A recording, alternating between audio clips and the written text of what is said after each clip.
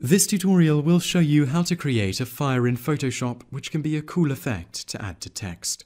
Create a new document in Photoshop. Here we are just using a setting of 800 by 800 pixels.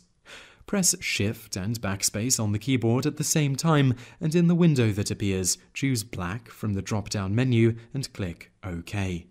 In the toolbar on the left, select the Text tool and drag a selection onto the canvas. Type your desired text into the box and set the color as white.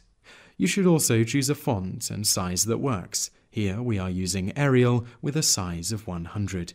Use the Move tool to center the text on the canvas. In the Layers panel, right-click on the text layer and click Duplicate Layer in the menu that appears.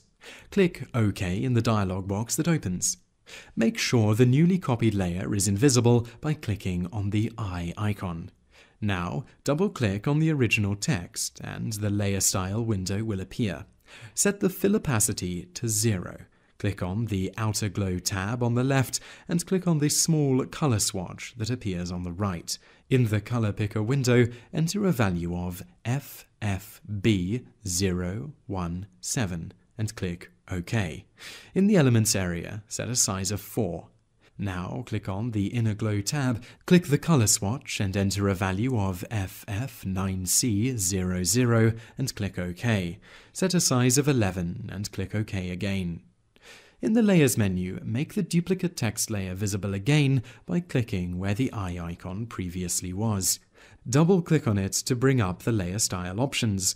Lower the fill opacity to 0 and then click on the Outer Glow tab to go to the color setting and enter a value of FF4E00 and click OK.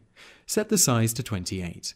Now click on the Inner Glow tab and increase the opacity to 100. Select a new color and enter FFC600.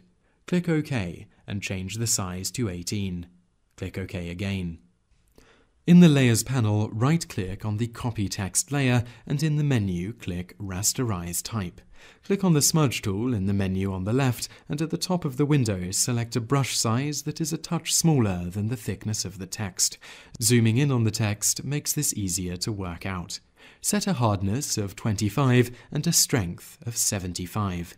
Now use the Smudge tool on the text and click and drag. Use your judgment to create the effect you like.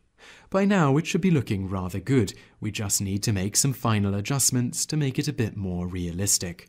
Hold down the Control key and click on the Text Copy Layer thumbnail in the Layers panel. Now click Select in the main menu and click Inverse, then press Delete on the keyboard. Press Ctrl and D to remove the selection and you should have a rather pleasing result, and that is how to create fire in Photoshop.